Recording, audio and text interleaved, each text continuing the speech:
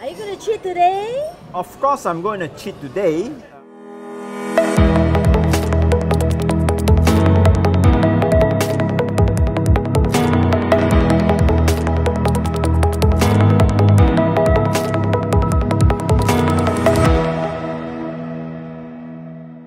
By the way, I expect you to go and finish these chips and burger if this is going to be your first cheat meal of the week.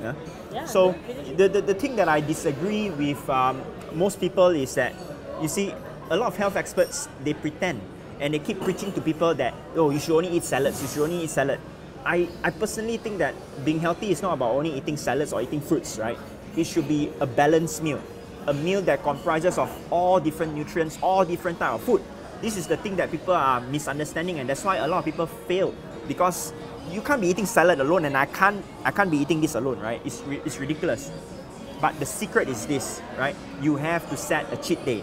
A lot of times I find that a lot of health gurus, health experts out there, they are hypocrites. I use that word because they tell people to do one thing, but on the other hand, they are doing something else. Behind the scene, they are sneaking, eating the burger, eating the nasi lemak.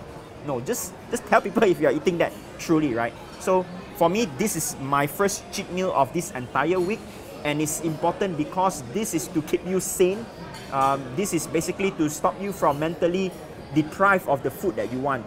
Because a lot of times when people are deprived, when they started eating, they could not stop, and this is really, really bad, not only for the weight, it's also for their health issues, right? So I've discovered that you shouldn't totally cut away all that sinful food. Set it a day. The only problem is that most people don't set a cheat day. They continue eating non-stop. So set a cheat day.